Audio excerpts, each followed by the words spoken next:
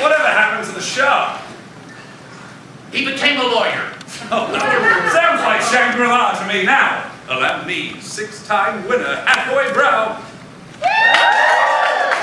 I don't need to tell you a tale of real adventure. I couldn't find Chelsea Thompson. Then you can't compete. What? Oh, no, hold on there, Ren.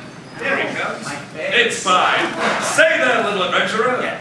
Do you have a tale you can prove? Yes, I do. Then let your story be told. Okay. After me.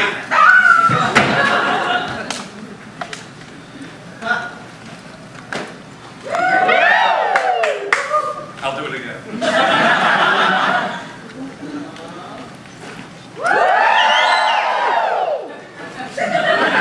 I was flying relief emergency medical supplies to the victims of a cataclysmic earthquake on the remote island of Krakatoa. I wasn't sport fishing for fun like some members of the club. I was on a mission that only I could possibly...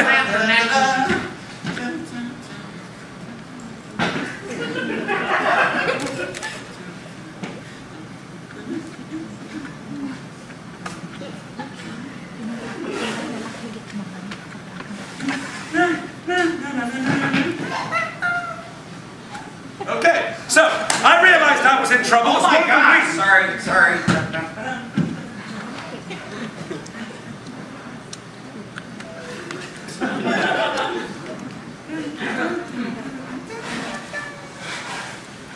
Terrific. So, as one of the wings fell away from the plane, I knew I was you just get out of here! Alan, get me down. Little leprechaun. Where the hell was I? Oh yes, I was winging my way across dark, uncharted waters of the South Pacific, carrying nothing but a pair of cheese sandwiches. What kind of cheese? American, of course. Didn't I? Oh, by the way, sir, you're healed.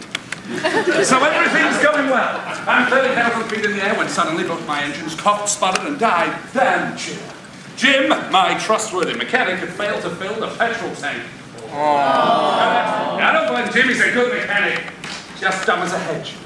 So, right, I'm hurtling my way towards the earth, my altimeter whirling around like a Viennese waltz, which I'm great at, by the way. And then suddenly, out of the corner of my eye, I spotted a tiny volcanic island with a crater lake. An easy landing. Well, I definitely slipped them off into the crater, only to set her gently down on what was, in actual fact, boiling hot lava. Egads. What I had thought to be a tranquil pond had turned out to be a boiling cauldron of death. Time for a cheese sandwich, grilled. I watched hopelessly as my beautiful plane, my beautiful Gypsy Moth, just disintegrated right there in the lava's heat. I wasn't afraid to die, you know that, don't you, dear? Of course you do, I was just saddened.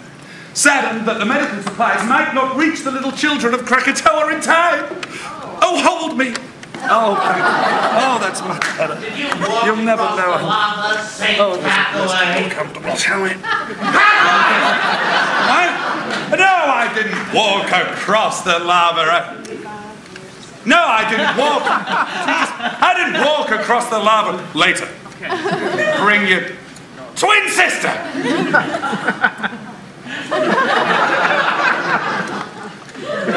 With a camera.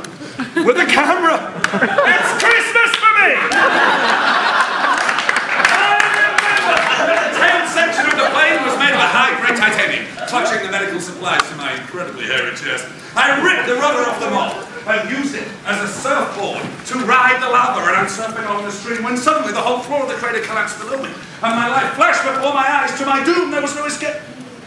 Thought you had a bad scene, didn't you, Dick? But then, suddenly, over there, at the far end of this... Over there, Jim! At the far end of this vaulted world was an island gleaming with light.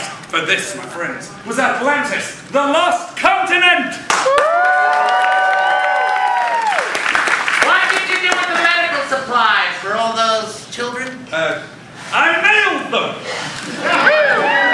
Lying, you have no proof. No proof. No proof. No proof. No proof. No proof. No proof. No problem. No, let's see the proof then, buddy. A book of matches from the Atlantis Bar and Grill. This is your proof? proof? Not only that, but in the bar I met Amelia Earhart and Will Rogers. They autographed that for you. Then Isadora Duncan gave me the scarf. Oh, this is the most